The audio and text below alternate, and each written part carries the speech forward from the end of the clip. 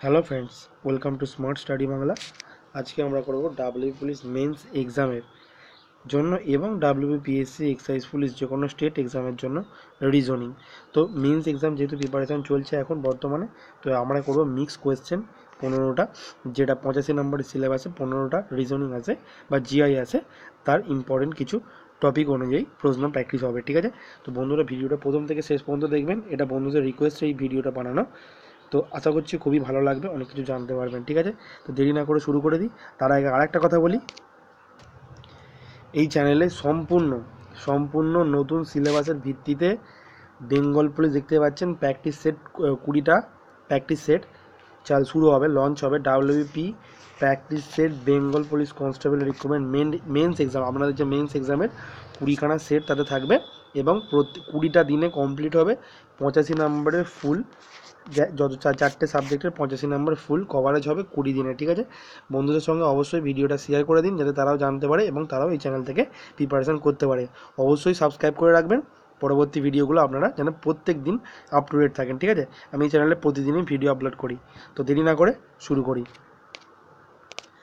15টা প্রশ্ন থাকবে, হয়তো সব রকম মিক্স কোয়েশ্চেন নেই, 3টে 4টে 5টা করে থাকবে 3-4টে টপিকের ওপর, কিন্তু প্রতিদিনের রেগুলার আলাদা আলাদা আপনারা কিন্তু পেয়ে যাবেন। ঠিক আছে, প্রথম দিকে শুরু করি আজকে, যেটা ভেন ডায়াগ্রামের প্রশ্ন।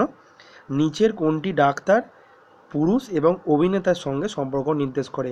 ভিডিওটা পজ করে আপনারা করবেন, তারপর সলিউশন থেকে বা আমার অ্যান্সার থেকে উত্তরটা মিলিয়ে নেবেন। ঠিক আছে, তো উত্তর কী হয়ে যাবে?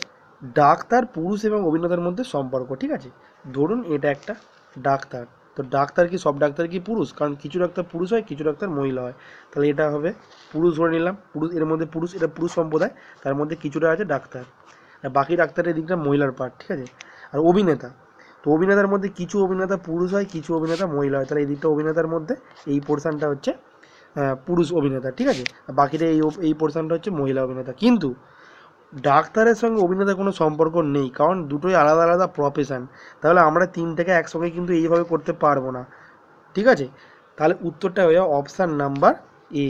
অনেকে ভাববে অপশান নাম্বার 3 ডি হওয়া উচিত, সি হওয়া উচিত, কিন্তু এটা নয়। কারণ ডাক্তারের সঙ্গে অভিনেতার কী সম্পর্ক? আলাদা কোনো সম্পর্ক নেই, কারণ হচ্ছে দুটো আলাদা আলাদা প্রফেশান, তাহলে তারা একসঙ্গে পুরুষ মহিলা আমি এখানে গোলাবই না। ঠিক আছে, তিনটে হবে, এই উত্তর হবে অপশান নাম্বার এ। নেক্সট, নিচের কোনটি বালক, ছাত্র এবং খেলোয়াড়ের সম্পর্ককে নির্দেশ করে? খুব ভালো প্রশ্ন, কী হবে উত্তর? ধরুন এটা বালক। ঠিক আছে, বালকের মধ্যে কিছু থাকে ছাত্র, কিছু থাকে ছাত্র, কিছু থাকে খেলোয়াড়, থাকতে পারে। বালকের মধ্যে কিছু বালক ছাত্র, কিছু বালক খেলোয়াড় হয়, তাহলে এইটা ধরে নিলাম এই যে ছাত্র বালকগুলো, এগুলো ছাত্র, এর পুরো ছাত্র সম্প্রদায়। আর এই যে খেলোয়াড় সম্প্রদায়, খেলোয়াড়ের মধ্যে কিছু কিছু খেলোয়াড় হচ্ছে ছাত্র, আবার কিছু খেলোয়াড় বালকও অবশ্যই হবে, তাহলে অর্থাৎ তিনজনকার সঙ্গে তিনজনকারই সম্পর্ক আছে। অর্থাৎ কিছু বালক ছাত্রও হয়, খেলোয়াড়ও হয়, আবার কিছু খেলোয়াড় কী হবে, বালকও হয়, ছাত্রও হয়, তিনজনকার সাথে সম্পর্কিত। তাহলে উত্তর হয়ে যাবে অপশান নাম্বার সি। নেক্সট, নিচের কোনটি সবজি আলু ও ফুলকপির মধ্যে সম্পর্ক নির্দেশ করে? দেখুন, আলু ও ফুলকপি দেখেই বুঝতে পারছেন দুটোতেই সবজি, আমরা দুটোকে সবজি বলি বা সবজির মধ্যেই পড়ে। তাহলে এটা যদি পুরোটা সবজি হয়, তার মধ্যে কিছুটা একটা আলু পার্ট আর একটা হচ্ছে সবজির পার্ট, ফুলকপির পার্ট। আলু আর ফুলকপি তো একই নয় যে একসঙ্গে মিশিয়ে দেবে দুজনকে, তো এটা আলু, এটা ফুলকপি, আর পুরোটা হচ্ছে সবজি। এরকম কোথায় দেখতে আছে? অপশান নাম্বার বি হয়ে যাবে অ্যান্সার। নেক্সট প্রশ্ন চলে যায়। নেক্সট প্রশ্ন দেখুন, নিচের কোনটি ধূমপাই, উকিল এবং অধূমপায়ীর মধ্যে সম্পর্ক নির্দেশ করে? তাহলে উত্তর কী হয়ে যাবে আপনারা ভেবে বলুন। দেখুন, এটা ধরুন ধূমপায়ী, এটা হচ্ছে ধূমপায়ী। ধূমপায়ীদের মধ্যে তো কিছু উকিল থাকতে পারে, তাই এটা যদি পুরো উকিল সম্প্রদায়, এটা ধূমপায়ী সম্প্রদায়। এই উকিল সম্প্রদায়ের মধ্যে কিছু উকিল তো ধূমপান করে, সেই জন্য সেটা ধূমপানের মধ্যে রাখলাম। আবার কিছু অধূমপায়ীও আছে যারা উকিল, তাই এটা যদি অধূমপায়ী হয়, তার মধ্যে কিছু অধূমপায়ী মানে যারা ধূমপান করে তারা উকিল। কিন্তু যারা ধূমপায়ী তারা কখনো তো অধূমপায়ী নয়, বা যারা অধূমপায়ী তারা কখনো ধূমপায়ীও নয়। তাহলে ধূমপায়ী আর অধূমপায়ীর মধ্যে নিজেদের মধ্যে কোনো সম্পর্ক নেই। তাহলে উত্তর এরকম জিনিস কোথায় দেখতে আছে? অপশান নাম্বার এ, এটাই হয়ে যাবে অ্যান্সার। আশা করছি বুঝতে পারছেন। নেক্সট প্রশ্ন, কারো কোনো প্রশ্ন থাকলে অবশ্যই কমেন্ট করতে পারেন। ঠিক আছে, আমারও ভুল হতে পারে, আমিও মানুষ। নেক্সট প্রশ্ন, নিচের কোনটি হাতি, নেকড়ে ও পশুর মধ্যে সম্পর্ককে নির্দেশ করে? হাতি, নেকড়ে ও পশু, তাহলে হাতি আর নেকড়ে দুজনেই তো পশু, তাহলে একটা যদি পুরো পশু সম্প্রদায় হয় তার মধ্যে কিছু পশু হচ্ছে হাতি, কিছু পশু হচ্ছে নেকড়ে। একদম সিম্পল। উত্তর কী হয়ে যাবে? অপশান নাম্বার বি হয়ে যাবে অ্যান্সার। নেক্সট আসি, এরকম প্রশ্ন যে আছে আপনাদেরকে, এগুলো ট্রিক্স আমি বলে দেবো এবং কীভাবে করবেন সেটাও দেখে নিন একবার। আপনারা করেন আমি জানি, কিন্তু আমি যেটা একটা ছোটো ট্রিক্স বলে দিচ্ছি, যদি আপনাদের কোনো হেল্প হয় অবশ্যই লাইক একটা করবেন। তো এগুলোতে বলা আছে নিচে দেওয়া শব্দটি কোন শব্দটি অপশানে দেওয়া অক্ষর দ্বারা গঠিত নয়। তো এটা আছে, এই যে এটা উত্তর, এই যে মানে ওয়ার্ডটা দেওয়া আছে, এই ওয়ার্ডটা দিয়ে 4টে ওয়ার্ড বানানো আছে, তার মধ্যে কোনটা বানানো যাবে না? অর্থাৎ এই যে 4টে অপশান আছে, অ্যাকশান, নেশান, মিস আর মেনশন, এর মধ্যে কোনটা বানানো যাবে না। ঠিক আছে, তাহলে এই উত্তর করতে গেলে আপনি দেখবেন, এটাকে দেখবেন সবকটা আছে কি না, তারপর এটাকে চেক করবেন। এরকমভাবে চেক করার দরকার নেই, ডাইরেক্ট কী করবেন, একবারে দেখবেন ডাইরেক্ট অ্যান্সারগুলোকে দেখুন, অ্যান্সারগুলোকে একবারে এক চোখে ভালোভাবে দেখুন 4টে অ্যান্সারগুলোকে। এর মধ্যে 4টে অপশানের মধ্যে এমন একটা অপশানে একটা আলাদা ওয়ার্ড থেকে যাবে, একটা আলাদা লেটার থেকে থাকবে, একটা আলাদা লেটার, সেটাই আপনার চোখে পড়বে। সেটা হচ্ছে দেখুন, 4টেকে ভালো করে চোখ দিয়ে দেখুন, দেখলেন তো? এখানে দেখুন এই অ্যাকশানের মধ্যে একটা সি এসে গেছে, যেটা থাকা উচিত ছিল না, যেটা 4টের মধ্যে কোনোটাতে নেই, শুধুমাত্র একটাতে সি আছে।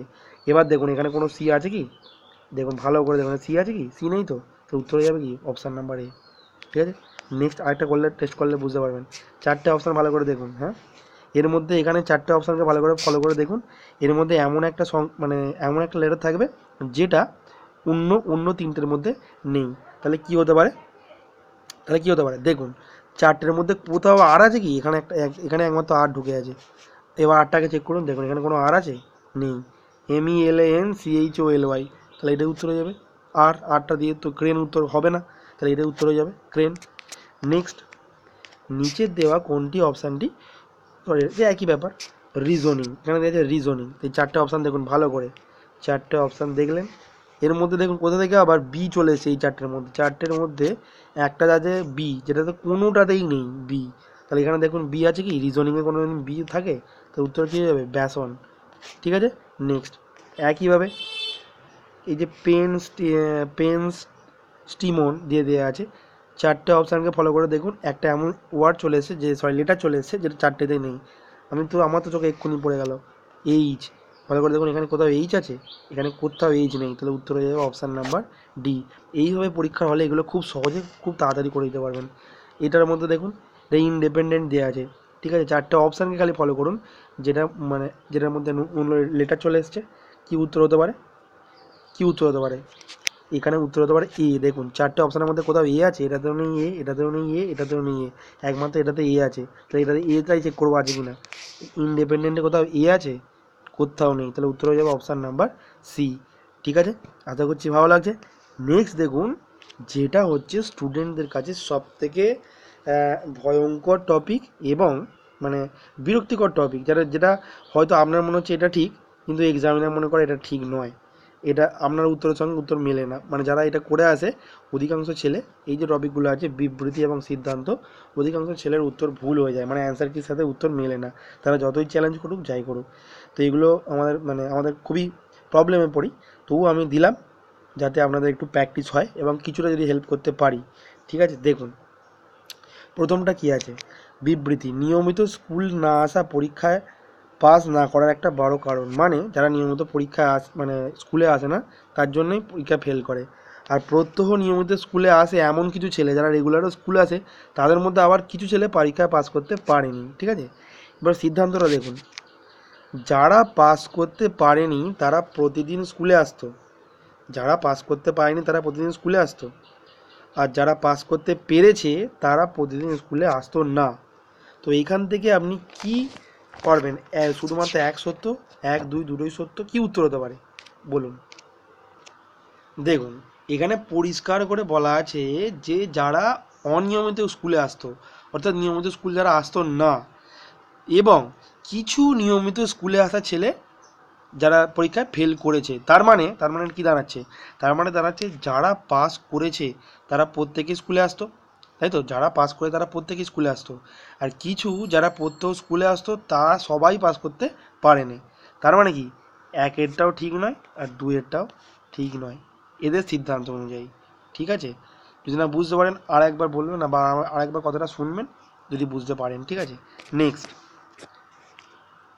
নাম্বার 62, শুধুমাত্র ভালো গায়করাই অনুষ্ঠানে আমন্ত্রণ পেয়েছে, মানে যারা ভালো গান করে গায়ক, ভালো গায়করাই অনুষ্ঠানে আমন্ত্রণ পেয়েছে, যারা খারাপ গায়ক তারা পায়নি। আর ভালো মিষ্টি গলা না হলে কেউ গায়ক হতে পারে না, অর্থাৎ প্রত্যেকটা গায়কেরই মিষ্টি গলা। বুঝে পেরে গেলেন? এবার দেখুন সিদ্ধান্ত ওরা কি বলেছে। যারা অনুষ্ঠানে আমন্ত্রণ পেয়েছে তাদের প্রত্যেকেরই গানের গলা ভীষণ সুন্দর। অবশ্যই এখানে প্রথমেই তো লেখা আছে যারা ভালো গান করে তারাই আমন্ত্রণ পেয়েছে, তার মানে কি যারা অনুষ্ঠানে আমন্ত্রণ পেয়েছে তাদের প্রত্যেকের গানের গলা ভীষণ সুন্দর, কারণ ভীষণ সুন্দর গলা যাদের তারাই তো গায়ক, ভীষণ সুন্দর গলা যাদের তারাই তো গায়ক, তারাই তো আমন্ত্রণ পেয়েছে। তাহলে অপশান নাম্বার এটা হচ্ছে সঠিক। দুইটাই যাই, যাদের গলা ভালো নয় তারা অনুষ্ঠানে আমন্ত্রণ পায়নি, এটাও তো সত্যি, কারণ গলা ভালো না হলে তারা তো গায়ক হতে পারবে না, গায়ক ছাড়া তো কাউকে নিমন্ত্রণ করেনি, শুধু ভালো গায়করাই তো পেয়েছে, তাই না? তো উত্তর কী হয়ে যাবে? উত্তর হয়ে যাবে 1 এবং 2 উভয় সত্য, অপশান নাম্বার ডি। ওকে, আশা করছি বুঝতে পেরেছেন। নেক্সট প্রশ্নে চলে যাই।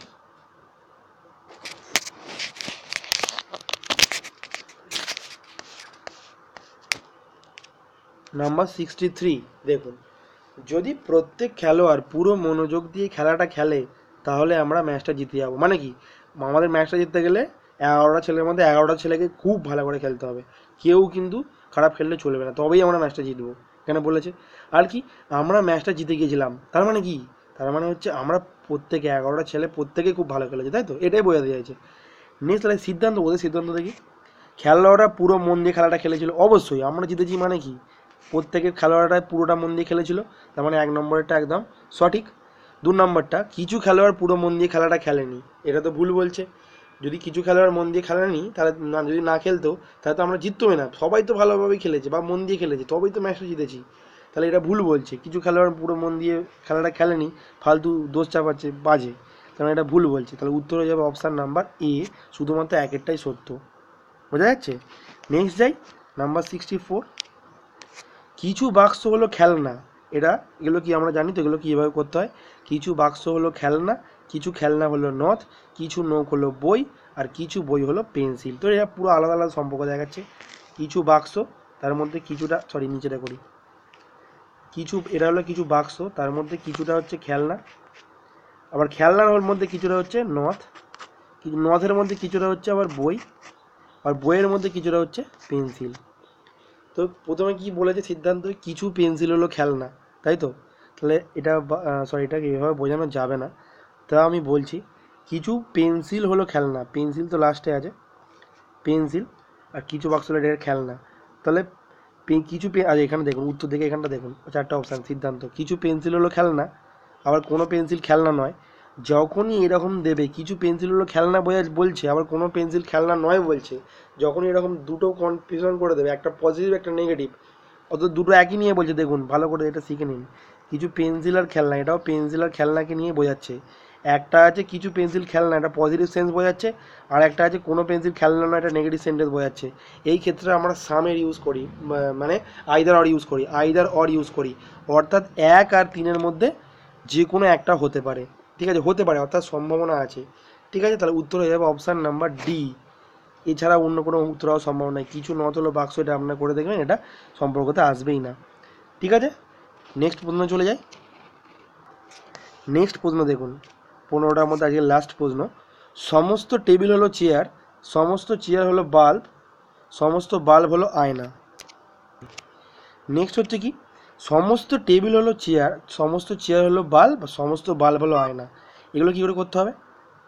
এটা হচ্ছে সমস্ত চেয়ার, ঠিক আছে, এটা হলো চেয়ার, তার মধ্যে চেয়ারের মধ্যে যে টেবিলগুলো আছে সব কটা টেবিলই তো চেয়ার, এটা তো বলছে যে সমস্ত টেবিল হলো চেয়ার।